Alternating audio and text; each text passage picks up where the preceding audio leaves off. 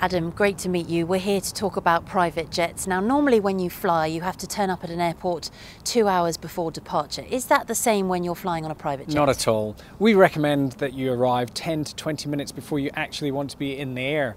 And actually, you can just go straight to your aircraft and get airborne as soon as you like. This is your aircraft.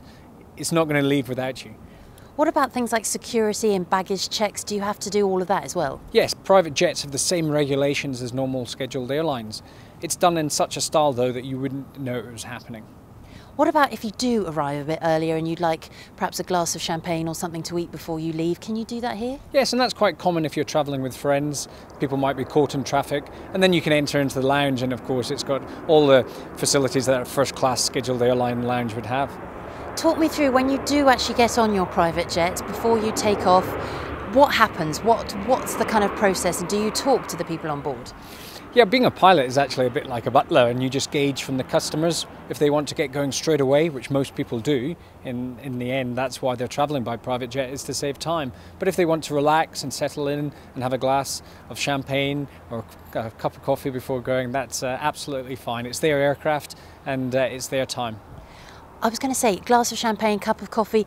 Can a customer demand what they'd like before? Can they say, I'd like roast chicken and a glass of wine? Can you provide all of that? Yes, at this end of travel, we will cater for whatever the customer wants.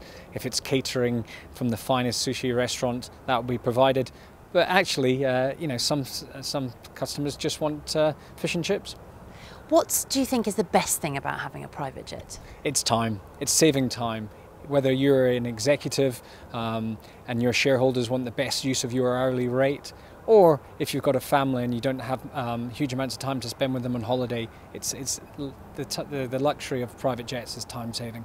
And who are your current clients? Who are the kind of people that use your service? We have a whole range of clients at PrivateFly. They range from corporates to high net worths to celebrities who just find it very difficult going through an airport, especially with family. And why would you recommend anyone to fly with you or to use your service rather than any other company? It's technology. Through technology we can offer speed of response, prices lower than anybody else, and of course with my professional team you won't be disappointed with the service.